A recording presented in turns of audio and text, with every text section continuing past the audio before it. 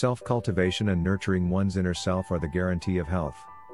There is an ancient saying, medicine cannot compare to food, and food cannot compare to spiritual nourishment.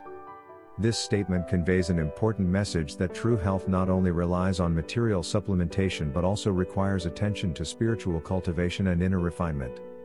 In modern society, people often pursue material satisfaction and the fulfillment of desires.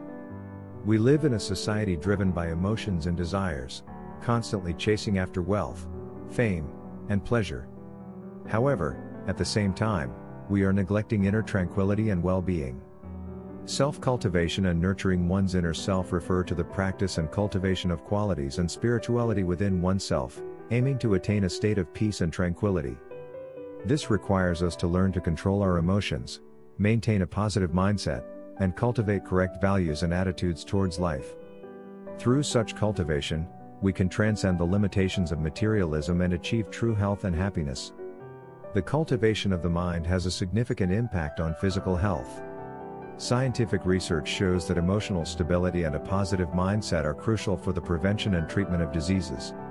When we are under stress and anxiety, our immune system may be suppressed, making us more susceptible to various health issues.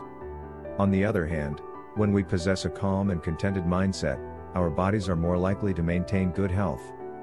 Moreover, self-cultivation and nurturing one's inner self can help us break free from the bondage of materialism and the entanglement of desires.